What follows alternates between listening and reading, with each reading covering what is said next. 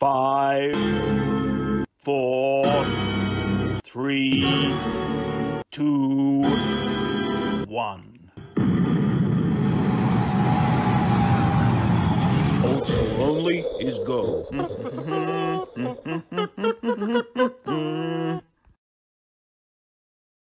G'day and welcome back to the channel. I think we're up to episode 13 on this thing.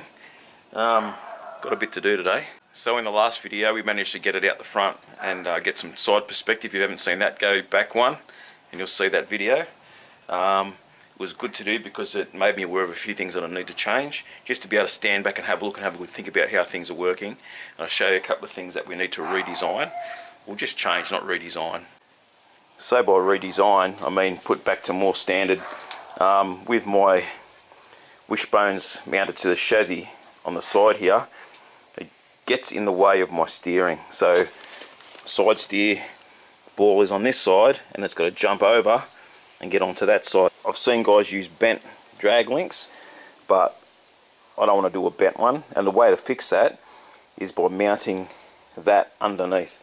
So what I'm going to do is modify the cross member to handle the stresses of the front end and mount those to the new cross member, and that'll put that in behind there and then give me a straight line of access for my steering. And the other thing that I knew was a problem but really stood out to me when I was out the front is a lack of clearance that I have for my rear wishbones to the chassis. There isn't any. Like, I can just fit my fingers in there, so it's not going to allow me to have any suspension travel whatsoever. So I went through some other parts that I've had kicking around, and I found some wishbones that mount still on the Model A diff, but mount underneath, and that's one there. So when that's up, I'll try and do this. When that's up to where it needs to be, I've got tons of clearance. So we're going to swap those out, and all I've got to do is make a new mount on the torque tube up here where they bolt on. So that's going to be fairly easy to do. And by addressing those couple of things, it brings it to still kind of factory geometry, actually even better than what I've got here, and solves my clearance issues. So what I've got to do now is try and get it back down to the shed down the hill. I've got no brakes yet. That's another thing we've got to work on. So we'll get it down back into the shed. We'll rip the tub back off. We'll pull the cab back out of the way, and we'll start to address these issues today.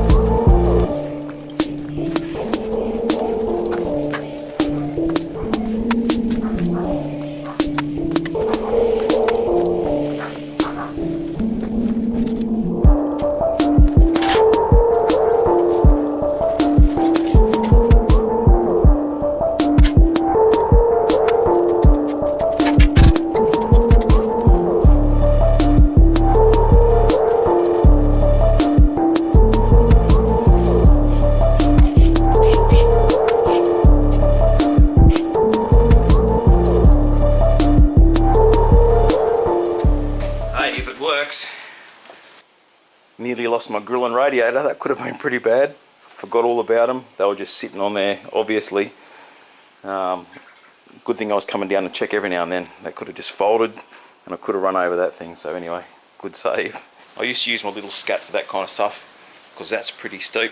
But since you've been gone, got to adapt. That worked. So I'm going to leave the cab on for now because I'm not going to have enough room moving it back. I really need to lift the cab off, but I'll leave it on for now. So what I'm thinking of doing is we've got these pieces cut from something else I had laying around, and putting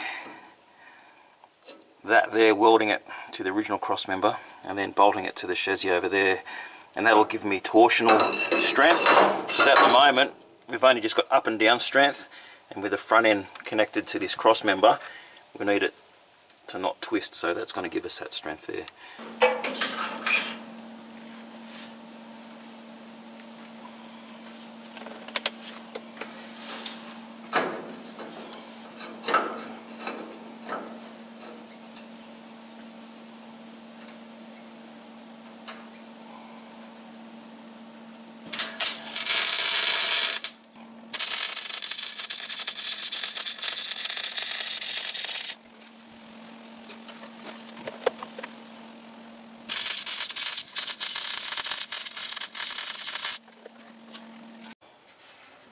And as simple as that, we've got our torsional strength in our crossmember.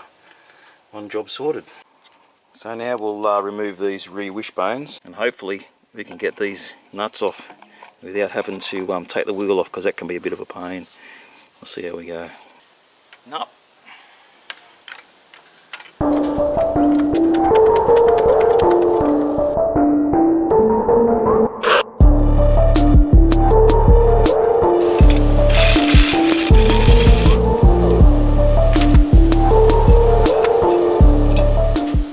These things can be a real punish. I'm kind of hoping, because this has been off recently, I'm talking the last 5 years, it'll be easy to get off. I don't have the proper puller, so we've got to do it the old fashioned way. Let's see how we go.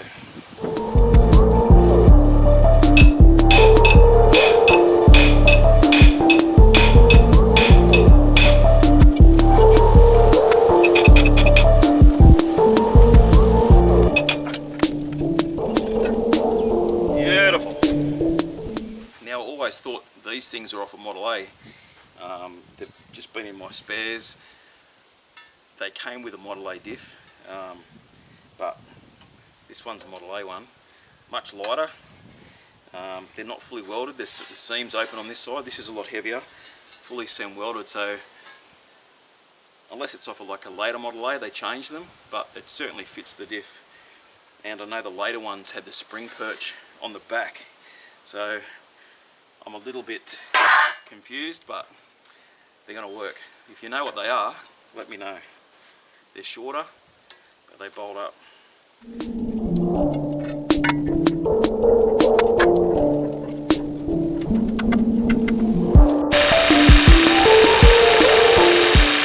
Don't hate me. I need to measure some things. Righto, so they're on, and there's tons of room, as you can see now. I'm not going to weld on the tab yet for the front or the mount, because it's going to be easier once the thing's blown apart, and it doesn't really make a difference in this assembly stage right now. So I'll leave that. So that job's done for now. What I want to do now, and the reason I put these on, I just want to measure up with the tub on, see if I can make this thing look any good with fenders. I'm going to give it one. I'm sort of swayed to no fenders, but I just want to give it a look. So we'll chuck the tub on, we'll rest the fenders on and see if they work. The other wheels over there are just too wide, so we'll just see what happens. There's a lot telling me don't do it, but anyway, we just got to try.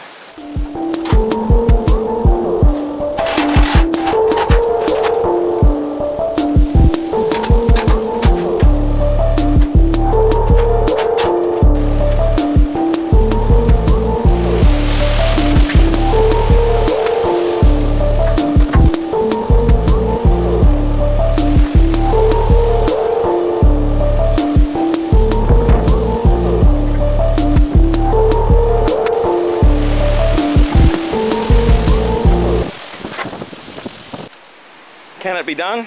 Yeah, it can be done. Do I think it's worth the work and the effort? I'm not so sure.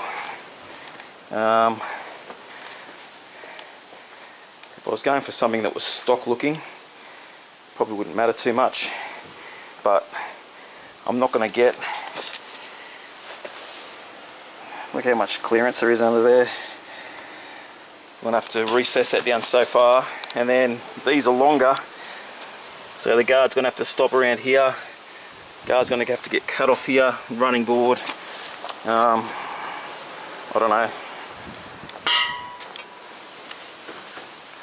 Maybe a thought I can put aside for another day. I do like that look though. So the next job is getting some mounts together for these to mount them on the inside so they come up underneath like I explained earlier. I do have a pair of these guys which would normally mount at the bottom of the chassis. They're the right taper, and I'm thinking about cutting them up and mounting them in there like that. That's going to work perfectly. Let's mark them out and get the grinder onto that.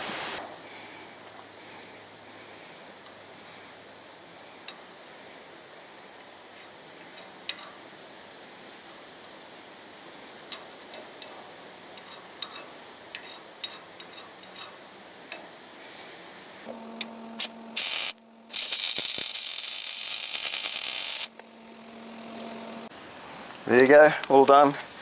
Well, partially done. Once this all comes back out, I'll weld it up, I'll gusset it, finish it off. But now we have split wishbones that run on the inside, gives us clearance for our steering, and it's going to work a lot better actually, because that's kind of how they're designed to work, in a triangle. So happy days. Got a fair bit done on this one. I'm pretty happy with the results so far.